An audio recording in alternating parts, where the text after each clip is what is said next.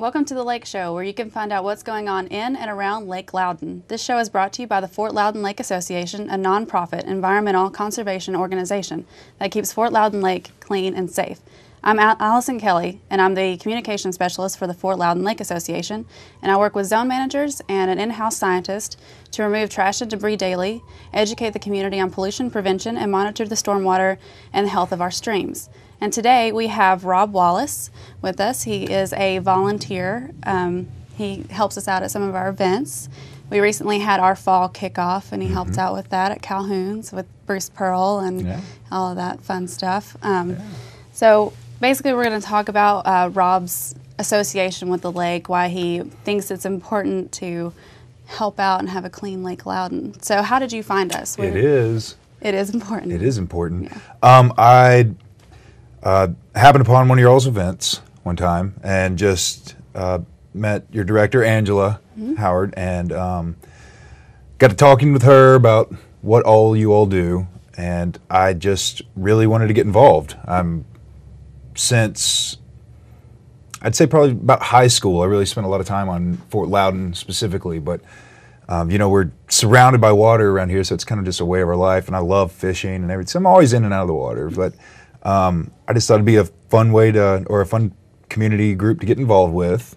So are you a boater, or are you a paddler, or what's your, where do you fit in? Kind of both? I'm a boater, I'm a paddler, I'm a canoer. I tried supping, stand-up paddleboard. Yeah. I tried that at one of your all's events. It's a lot of fun, isn't it? It is. Yeah. It is. My buddy explained it to me. He's like, what's the one thing you're not supposed to do in a canoe? And I said, I'd stand up, I guess. He's like, exactly. That's what it feels like the whole time. But you get used to it. It's a lot of fun. And if you haven't done it, go do it. So it's, that's just another way to get out on the water. And it's, so yeah, fishing, boating. I was surprised at how many paddleboarders we actually had at the Paddle for Clean Water. I know you didn't get to make it to that event, but you did the Splash Jam event, and they had a paddle race, right? That was huge. Was it? Okay. Yeah, there was, I don't even know how many different paddlers were there, but people came in from all over the South to come compete, and it was hilarious. They had everything from really, really good paddleboarders out there on their single boats or boards, and then they had the big group ones. I don't know if you the saw. sub-squats? Yeah. Yeah, those are awesome. It was hysterical. The big teams of like 8 guys on these things, just hauling as slow or fast as they could. Yeah, that's awesome. So are you from Knoxville, or are you, I am. Okay, so you're a Knoxville native. I am. So you have an attachment to Lake Loudoun. I do. Here. I go away and come back. I've lived a number of places with the Forest Service and other positions, but Knoxville's home, and it's because we're bookended by the Smoky Mountains on one end, and we have the lakes that we're inundated with, in a good way, and it has a unique draw that I just have to keep coming back to Knoxville, and I want to. You know? Yeah, it is a great place to be, Knoxville. Yeah. So, what did you like about our fall kickoff event? I thought it turned out to be pretty successful. That was great. Yeah. First off, it was a gorgeous day. Yeah, it was. It was a gorgeous day, nice late summer afternoon, and I really enjoyed. We had the band, and I got to meet.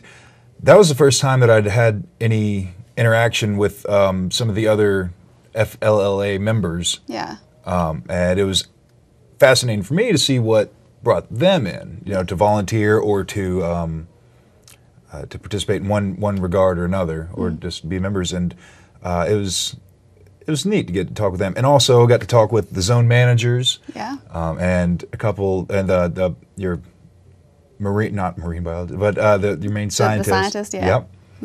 Mike. Yeah. And they're a hoot, man. And those are the guys. The zone managers are the guys that are out there every day. Yeah, they are. Putting the hours in. Even the scientist is out there on Fridays. Yeah. He's putting in his time on the boat. Yeah. Yeah. So you work for the Forestry Service. I have, yeah. Right. With stream restoration, or is that what you're currently doing? Or I have done on and off for a number of years. Worked with a couple different stream organizations, and everything from working with AmeriCorps to doing stormwater control, quality control, to actual streamside restoration. So they will restore or mitigate damaged streams in the watershed. So the stuff upriver that, of course, eventually gets down to the big water, they focus on that and restoring the streams back to natural quality of life. They can sustain environmentally. So well, that's really good for our river and the progression of making Lake Loudoun a much nicer place to be, which it's come light years since it, yeah, even 10 years ago, it's come light years. It's night and day. It really is. Like I'm not afraid to get out in the lake anymore. Yeah. So I'm out there paddling and having a good time. So do you get to go out on the water a lot, or? Yeah, I try to get out a couple. At the peak of the season, I'll be out a couple times a week. Yeah. And that's mainly going out fishing, going on a little fishing boat. I get up real early or get out for the evening fishing run. So how did you find us? Like, what brought you to Fort Loudoun Lake Association? I wanted to help. I think it's a worthy cause. Number one, probably I would argue at this point maybe is increasing awareness, because you all play such a vital role in the overall health of the river, and it's not an overnight project. No. It's going to be years in the making, and increasing awareness. And I'm from Knoxville. I'm involved in natural resource management in one regard or another, have been for years, and it was news to me. So I figured if I didn't know, I don't know who all doesn't know, and maybe I can just help out a little bit by getting out on volunteer days or other events you all host. So. Yeah, and March is our big volunteer month, so we've just had it a few months ago, and kind of already planning for that March volunteer month again, and so we're looking forward to finding more people like you to help us, bring that to be a bigger part of our organization and make it fun out of it. The events we have are, there's so much fun to bring in the volunteers, clean up before it. We started to do a cleanup before the Paddle for Clean Water, but we got down to Ned Water, and the city of Knoxville did like a stellar job of just getting it clean. That's great. So we got down there and we're like, wow, what are we going to do now? We're done. But they had a great cleanup before the Splash Jam. Right. Yeah, they got that was a big one. Didn't they get a huge truck which is full of, I don't know, I didn't get to go, but all sorts of debris, and it was amazing. It was like army of ants, because it was so many volunteers, and I believe River Sports was involved with that one too, and a lot of them were out there as volunteers, and the paddleboard folks were out there, and they filled up a truck like I don't know what they call them, but where they drop the dumpster on site and then they come back and pick that feller up later. Yeah. Filled that up. Wow. And I believe, at least one of your zone managers was out there that day just hauling constantly, just working. Yeah, I heard they went through a lot of boat gas that day, bringing in stuff. I bet. Yeah. I bet. Hauling volunteers around. And it was neat to see all the stand-up paddleboarders were out there with their trash bags too. Yeah. Yeah. We had talked about doing an urban canyoneering, taking paddleboards down like First Creek and picking up trash. Oh, that's awesome. That'd be great. That would be fun. I think River Sports ended up doing it, but really? I don't know what happened as far as that goes. But it would be a fun event to take on. That's for sure. Well, there's so much potential, and there's so much stuff because there's so much work to be done. Yeah. So any way y'all can swing it, again, the short time that I've been involved, it's amazing to see how many different activities that you all have had. Yeah. And the diversity of involvement.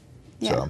So you say you've lived in several places. Have you been involved with other organizations in other cities you've lived in, or seen kind of a similar organization? Yeah, sure. Some more than others, especially with the unique status of a not-for-profit organization like you are. That I've worked with federal agencies and for profit companies and for not-for-profits.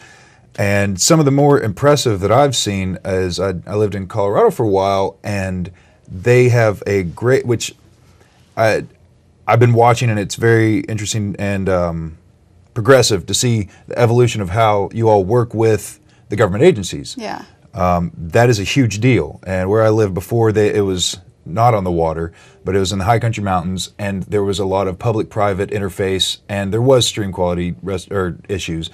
So it was always trying to figure out the balance of protecting the natural areas in the urban environment. Yeah. And I was very impressed with how they were doing it, and I see that going on right here, right now, which is, it wasn't here 10 years ago, like you said. It wasn't here 8 years ago. And Legacy Parks is doing a great job with that, with the urban wilderness in South Knoxville and that development, and they're doing such a great job with that.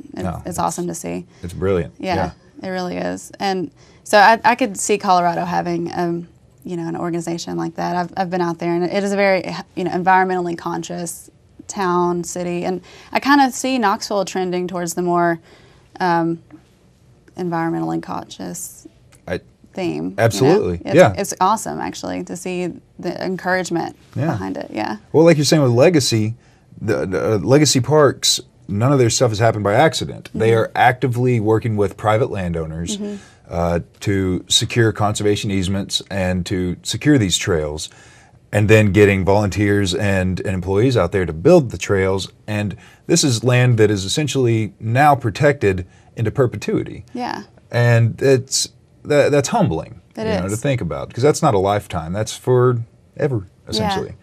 So I'm very proud of Knoxville. I think it's an exciting time to be around here. It really is. Knoxville is so progressive. It's grown so much, and I think it helps having a college town, having that youth spirit, and the people wanting to get involved, make it better, and see Lake Loudoun improve and become, just a better asset. I mean, it's already an amazing asset to Knoxville, but to see it just shine makes it awesome.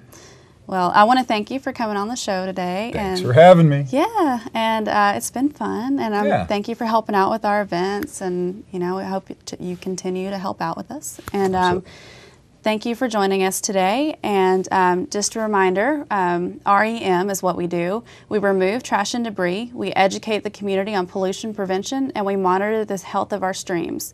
2 ways you can help out is you can go and donate at FLLA.org, FLLAKE.org, or sign up to be a volunteer on there as well. Like us on Facebook and sign up for our newsletter on our website. Thank you for watching.